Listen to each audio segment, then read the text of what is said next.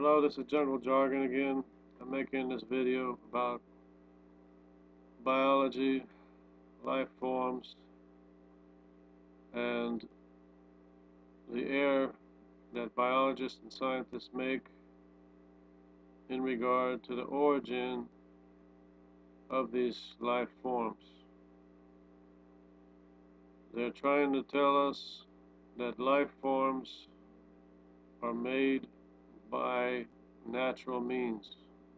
That means that objects and natural forces directed and organized our existence. Now that hypothesis is absolutely absurd.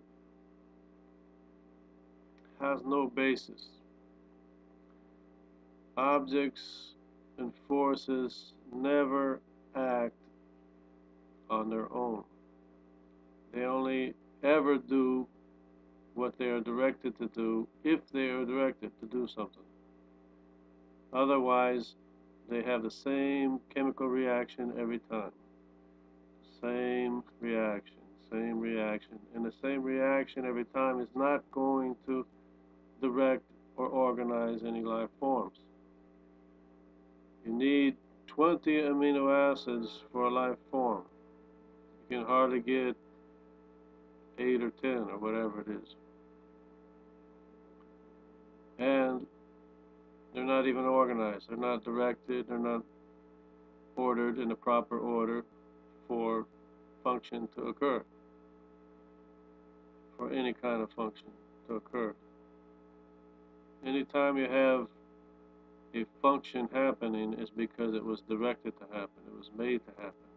It was ordered, commanded to happen.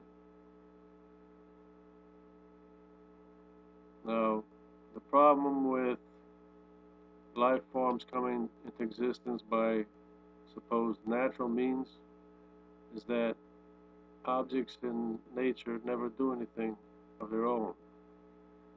So, abiogenesis is not possible because abiogenesis requires one or more magical events where things are organized enough so that the first life form can function and reproduce. That's not possible because you have to have the directives to make the proteins. You have to have the proteins to protect the directives. And so how can you have directives that don't have proteins directing the formation of proteins? It's not possible.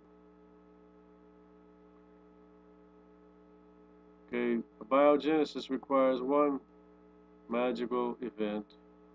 Evolution requires millions more of the same kinds of magical events where directives and organization comes from nowhere. Now, the fact that this is being taught in schools is just ridiculous. It's just so absurd. There's no sane reason for teaching anything comparable to this. It's the fact that people think that objects act in any way or organize anything is evidence that they're listening to devils, demons. You are proving that the demons that are confusing you exist. So you're not helping out your cause. You're just showing that you're being misled. Because you have no logic, you have no valid reason to think that any directives occurred at all through natural means, or that any directives added on to themselves or became more directives. It's just not possible. It's not possible the one, it's not possible the other.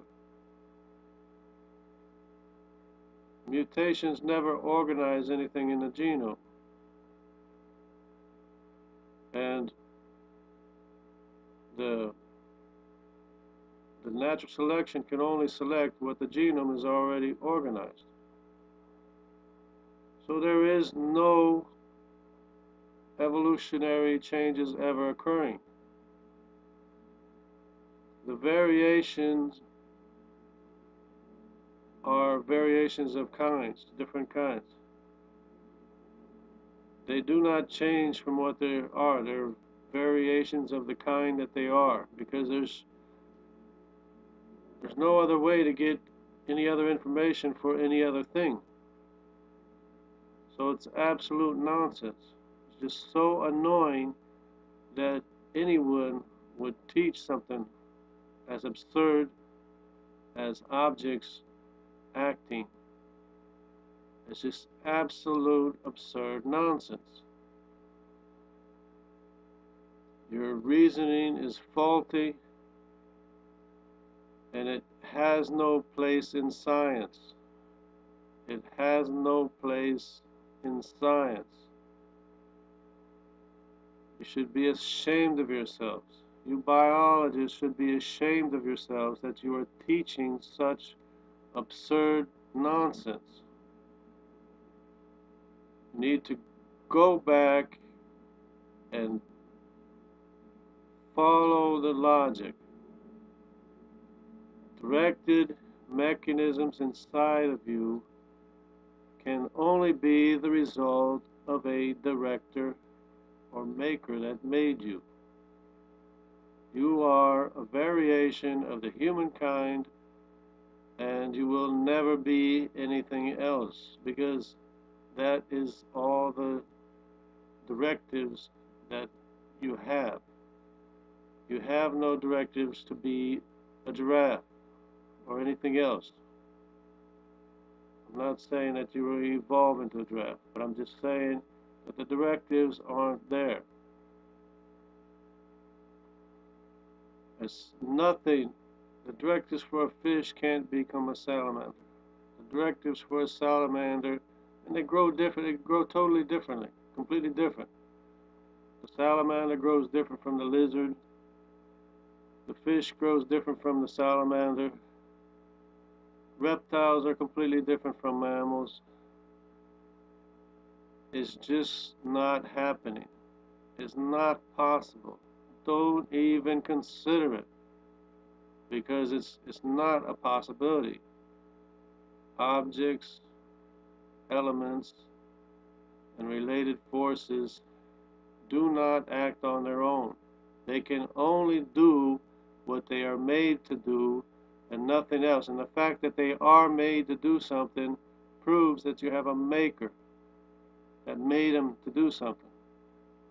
Okay, now I'm tired of this nonsense being shoved down our throats on a daily basis, and shoved down kids' throats, so that when I talk to kids, they don't have a clue what I'm talking about. When I talk to adults, they don't have a clue of what I'm talking about, because you confuse them with your nonsense. Now you either come up with your evidence, or you get rid of your fantasy called evolution. It's nonsense. It's idiocy. It's proof you listen to the devils and demons that confuse you. And you're destroying people's minds. And you're giving credit to objects that objects don't have credit for. You need to be giving the credit to the maker who made the elements work inside of you in the first place, who made the universe of the elements, the same set of elements that work inside it. There's only one set of elements made by one maker, used in one set of life forms. There is no evidence of any other maker. There is no evidence of any other cause. That's That's all there is to it. If you want to negate what I'm saying, you have to come up with show me a directed mechanism that doesn't have a maker, that came up on its own. If you can't show me that, if you can't show me an object or force that can act on its own, then you can't tell me that evolution exists. You can't tell me abiogenesis ever happened. It's just nonsense. You're destroying people's minds. You make them so they can't even think logically.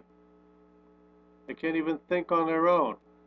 You're doing the thinking for them, and they're believing nonsense, absurd things that can't ever happen, that are completely contrary to every scientific fact that was ever known or discovered.